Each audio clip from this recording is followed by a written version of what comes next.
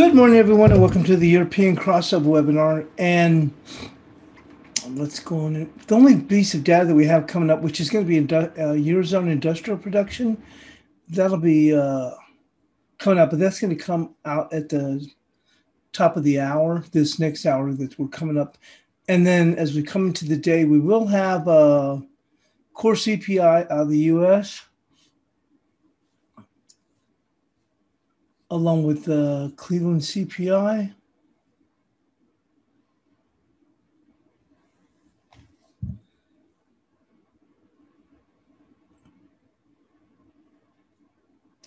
Bear with me. So that'll be the real mover, is going to be CPI out of the U.S. And then, of course, top of this hour is going to be Eurozone industrial production.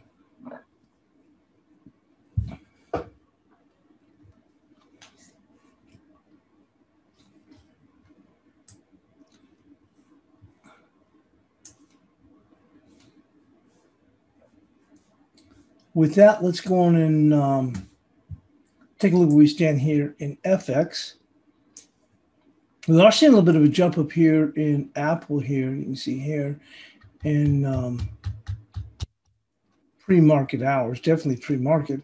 Let's go and take a look where we are in Euro.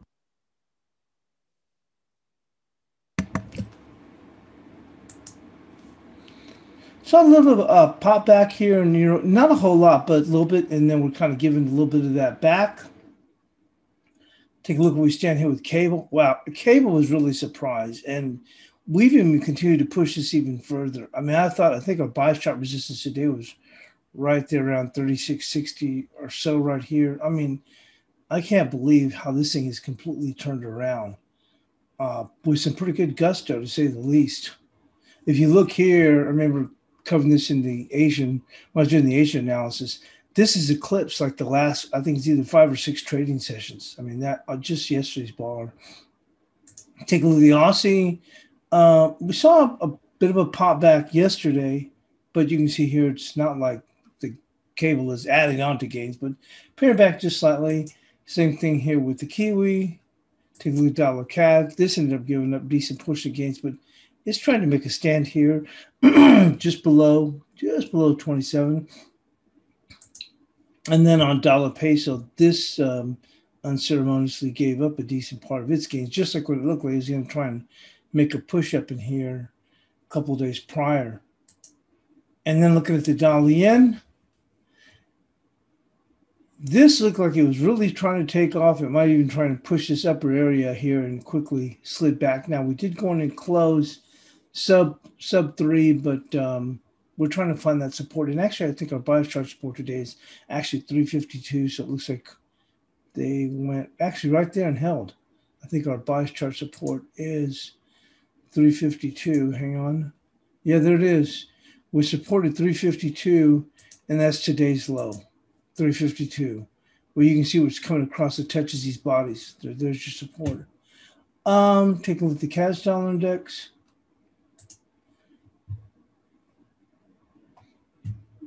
Just a very super tight range, not doing a whole lot. With that, we'll go in and take a look where we stand at indexes.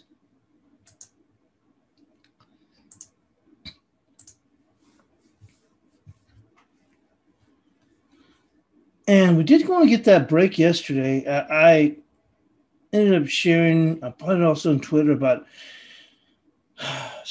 watching out, on this dip, support at the 50% with support also at 12,795. Now, we did take a dip a little bit lower beyond that, but no way I thought we were going to turn around and recover all the way back like this. This is a bit of a surprise.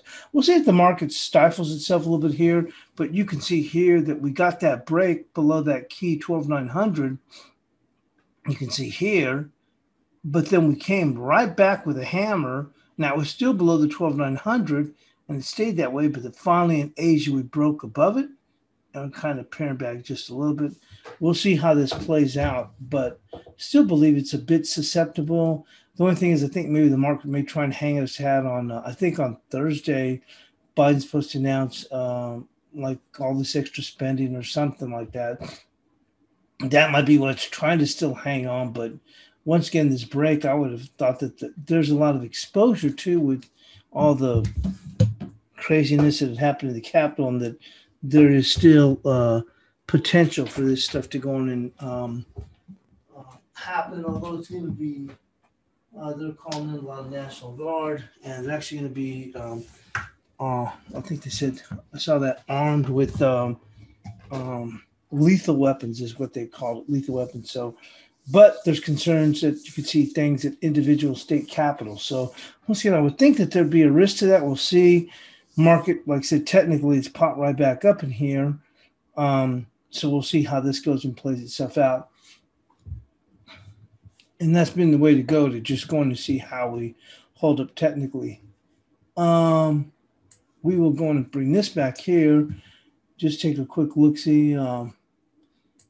Where's gold? Gold really took a little bit of a drubbing, but it's kind of held its own. You can see here, a bit of a hammer from Monday after a pretty good steady pullback here.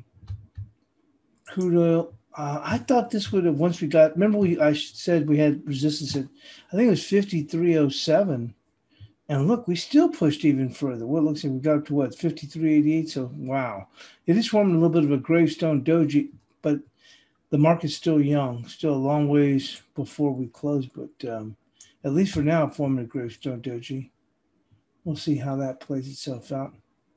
With that being said, we'll go to the news for the day.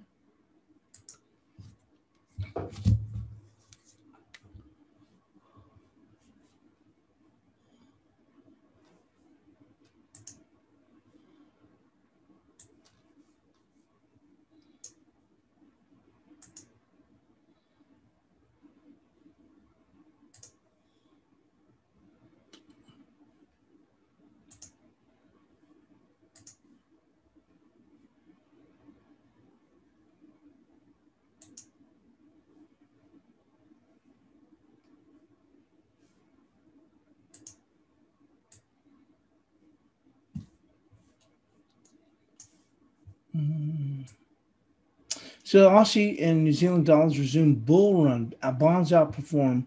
The Aussie and New Zealand dollars resumed their uptrend on Wednesday as dovish comments from Federal Reserve members undermined the U.S. dollar, while local bonds also managed to outperform the U.S. counterparts. The Aussie bounced to 77.75. One moment.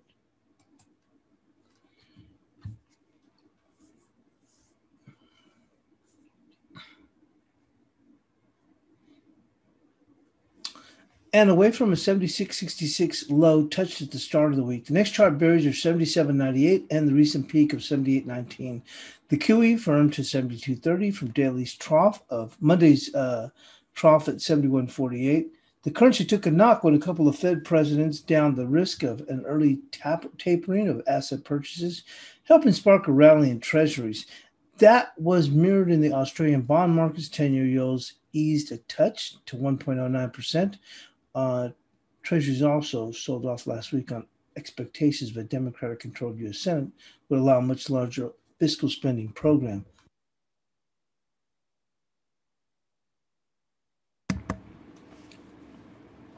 Aussie bonds managed to fare better than their U.S. counterparts, and the outperformance of odd rates against the U.S. Treasuries is justified in our view. Given the relative fiscal outlooks of the two countries, said Jack Chambers, we think that this can persist and the 10-year spread can go negative. The Australian bonds issuance over the next 6 months was planned at $76.5 billion and 153.4, down from 153.5 billion, and that's Aussie dollars. Australian Chief of Financial Management is due to outline its latest borrowing plans, which could indicate a syndication of new bonds with the 3-year yields pinned there 10 basis points by buying for the RBA.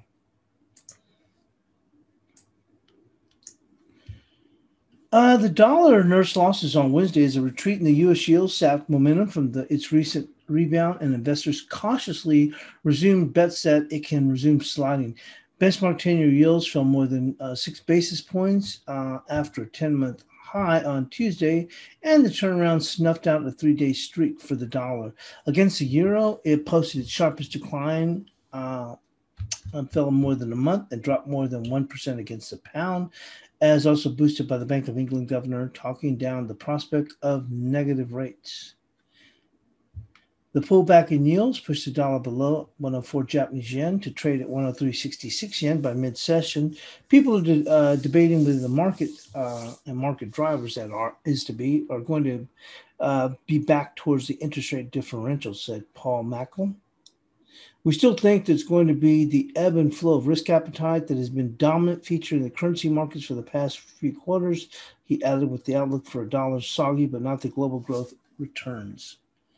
So you can see where we're at, kind of just sitting here. We did go and get above that 12,900, which is key. We'll see how that holds up. Let's go on and go to the analysis.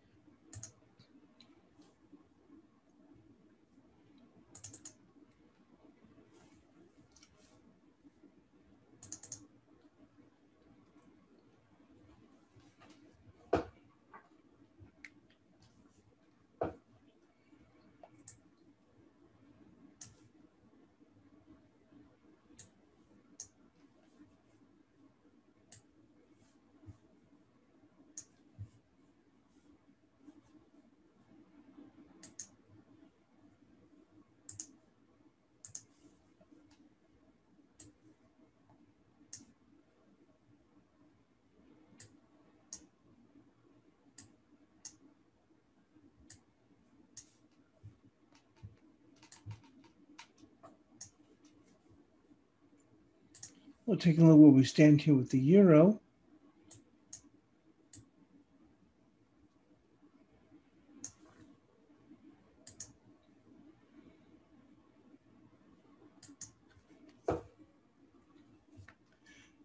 So the euro posted a minor bounce back rally on Tuesday. Resistance on Wednesday will be 22.47, with support at 21.23.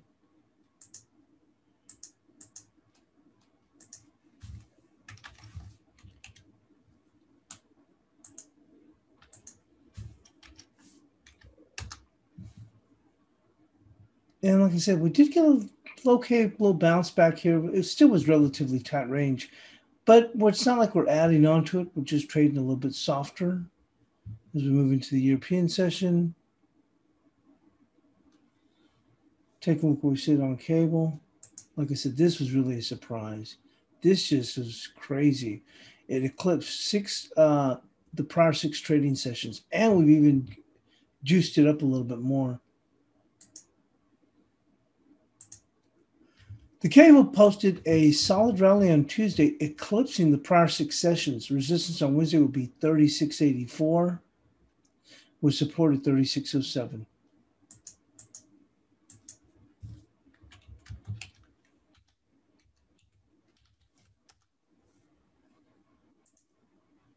Something else. Wow, look at that. And you would think it'd be up as high as here at 37.03, which is where they look like they ran out of gas. I put 36.84. We are trading at 36.80. Moving on to the Aussie dollar.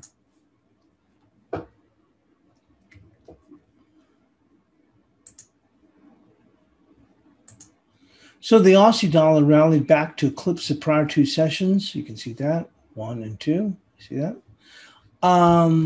Resistance on Wednesday would be 78.05 with support at 77.24.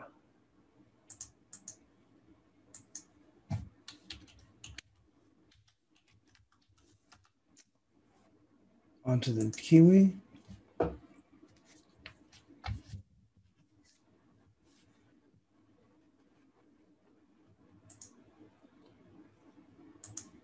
Now, the Kiwi bounced back from Tuesday's lows to close above 72 cents. Resistance will be 72.48 with support at 71.62.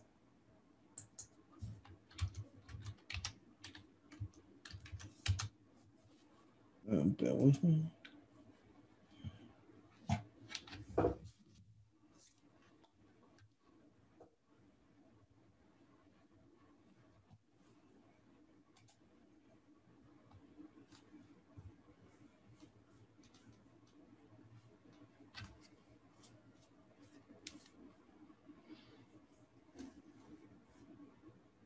On to the dollar CAD.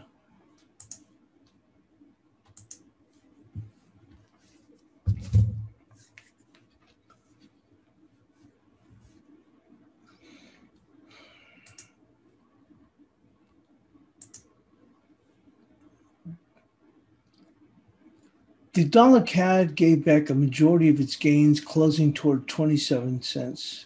Support on Wednesday will be 26.74 with resistance at 27.49.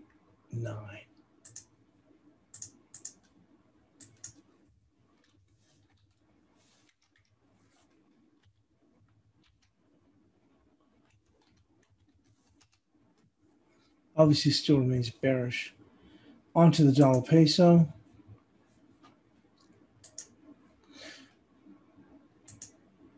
The dollar peso saw gains evaporate on Tuesday. Support on Wednesday will be 1967 with resistance at 1996. Well, same here. We're trading a very tight range. This was like, wow, I couldn't believe it just gave us those gains so quickly.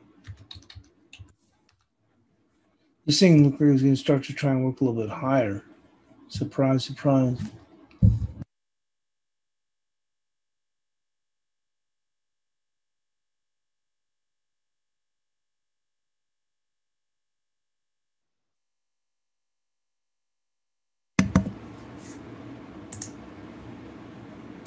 On the dollar yen relinquished gains, closing sub 0400. Resistance on Monday is going to be 405. We supported 352, and that was a low for the day, the 352.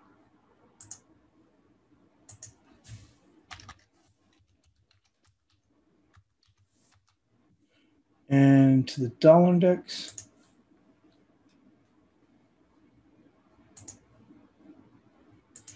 Dollar index saw recent gains disappear on Tuesday. Support on Wednesday will be 89.72 with resistance at 90.50.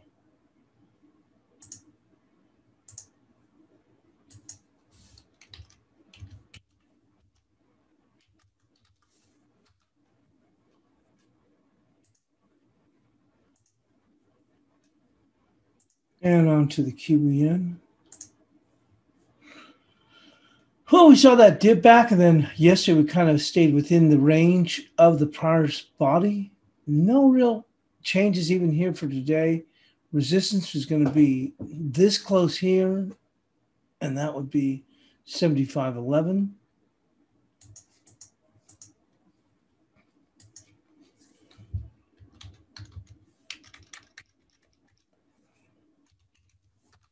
With support,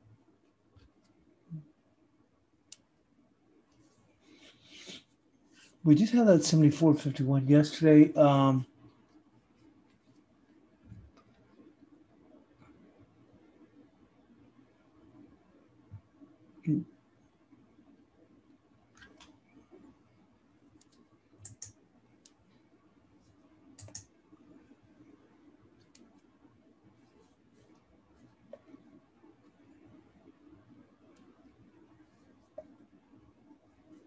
Won't move a whole lot lower. It's going to be 74.44.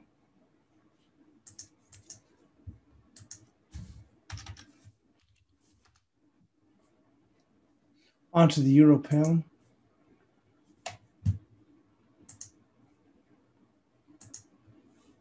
Boy, look, this is, someone was asking about this the other day, and saying that it's just like an electrocardiogram.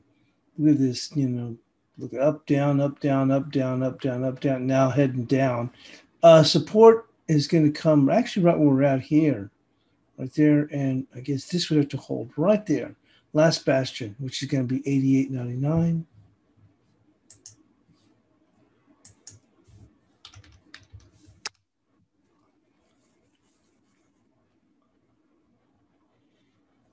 And resistance right now is going to be right there, 89.53.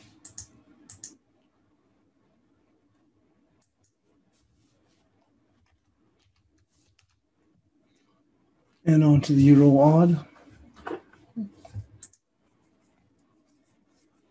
And this has been important, this 57 area here. We're pressing a little bit below it, not a whole lot, but still going to say that's going to be support here, which is going to be actually just move just a hair lower, just to 57. But this whole area is very key. Huge weekly support here. With resistance, if we turn things around, 57.86. Onto the Euro Kiwi.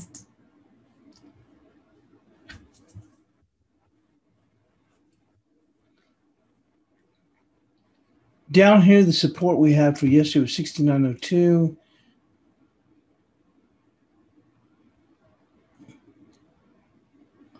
Let's see on a 2-hour chart where we stand here.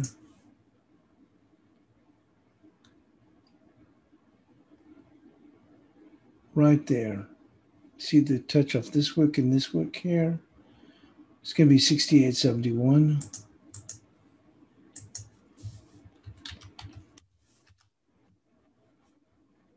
And resistance coming right across there, which would be 69.53.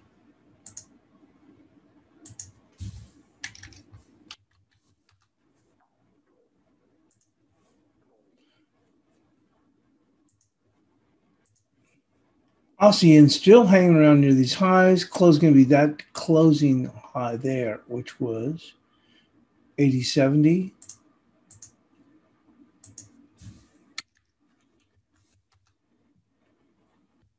This has just been pretty phenomenal. And this, remember how dead this has been over the course of probably the last year and a half? Like it wouldn't go anywhere. Now it just has woken up like bananas and really responded. Support's going to be right there. 79.68. Not sure if we'll get that dip, but that's what would come in. And on the guppy,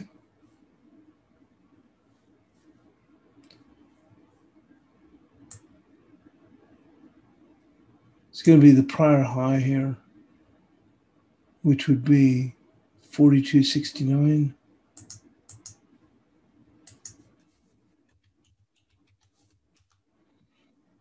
With support right there.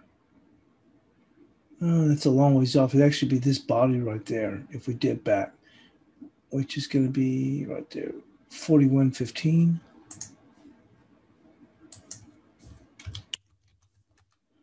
And on to sterling odd.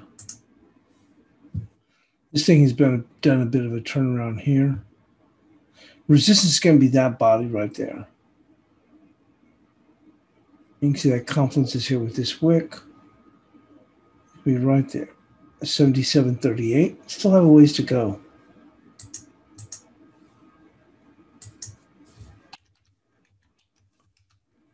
With support coming in right there.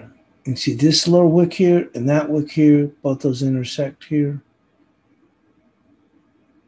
But that's still, we're moving much higher. You can see how we're taking off. So you'd have to adjust that here. And the wick on this bar, you see right there, almost comes in place with this wick here. So it would have to be right there.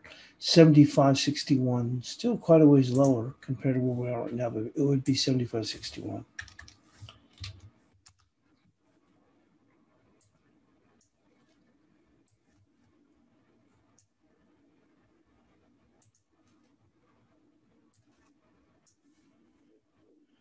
You saw Apple in this pre-market kind of pop up a little bit above 130, but we're right here, 29.60. This is a very key area here. You take a look here. That 129. Take a look here with Microsoft. Below 216. Amazon. We came off those lows at 30.95. Market's still relatively weaker, though. Taking a look at Google. We did break that trend line. NVIDIA, still below 551, been turned away here. And look at Facebook. Wow, this is key. Look at this.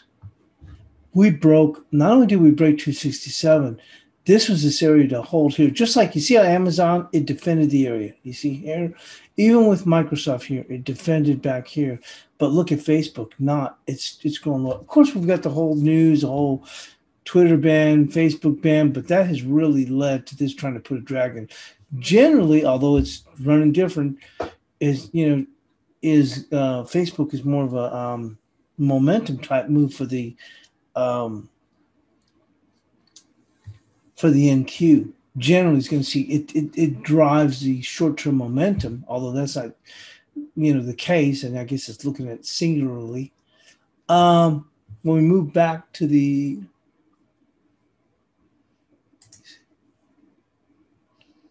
Didier says, can you take a look at Tesla? Yeah, we were just going to go to Tesla. I'm just moving over to that chart. Now looking at Tesla, we saw that dip over here. We saw that dip here, but we've kind of bounced back. Now the key would be we'd need to close above that open, really actually close just above this area, but still holding up relatively well.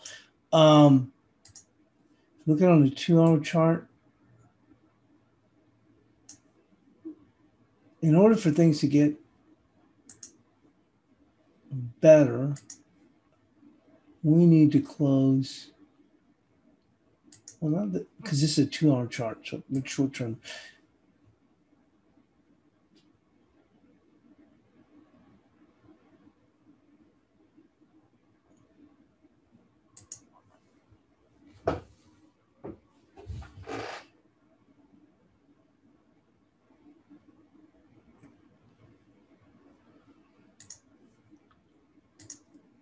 We need to get above, if we can get back above 880, 867 on a 2-hour close, things will look well. But that's going to be the area where it's going to run into some resistance, which is, once again, 867. When you look here, you can see how significant that is. You see the bodies, and even here, the wick, they got above it, but look how they went back up to 867, they're paired back a little bit. We'll have to see, but I mean, this thing is still looking great. It's just that you would get additional momentum if you get a 2-hour close above 867.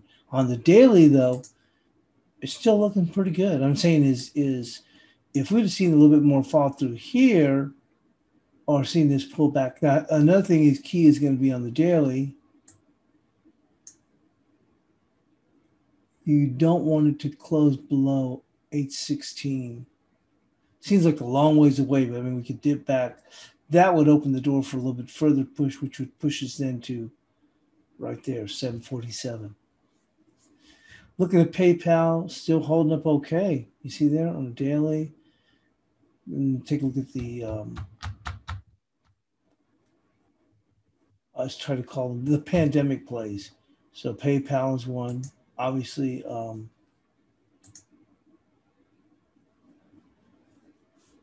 me move this back. There's Peloton. Nice pullback here. Zoom. Now, that's had its own problems. I wouldn't, although it's a little bit of a pandemic play, but it's been weaker for a while. But look how it's responding back yesterday. But as I mentioned, eBay, look at eBay. So we even broke over that trend line.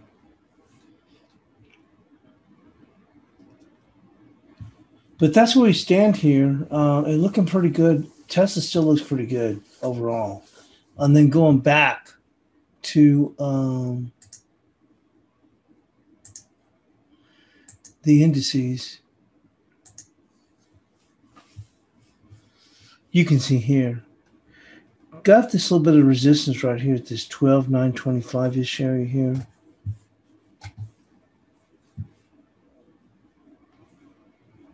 We'll see how this plays out. But it was key for them to get back about 12,900. Does still seem, it would seem a bit stretched. But as I mentioned previously or yesterday, the Fang Man hasn't really matched up with what the overall index has been. If you were looking where Fang Man is now, you would think that we should probably be right around here in this area. Like I said, now you look and say, oh, yeah, that makes sense. You see here. So we probably should be like, if you're going by with what Fangman's been doing, we'd probably be right there. Not making new lows, but, not making these kind of highs. So it's kind of odd that we're still here. We'll see how this week plays out. And next week is the inauguration. There's a lot of worries and angst. So I would think that this would come off based on that. I'm not saying it comes off necessarily today, but I think that it would be susceptible to come back and challenge these lows again. We'll see how that plays out. But anyway, that's what we got. And thanks for joining us here on the European Crossover webinar. And we'll see you in the chat room.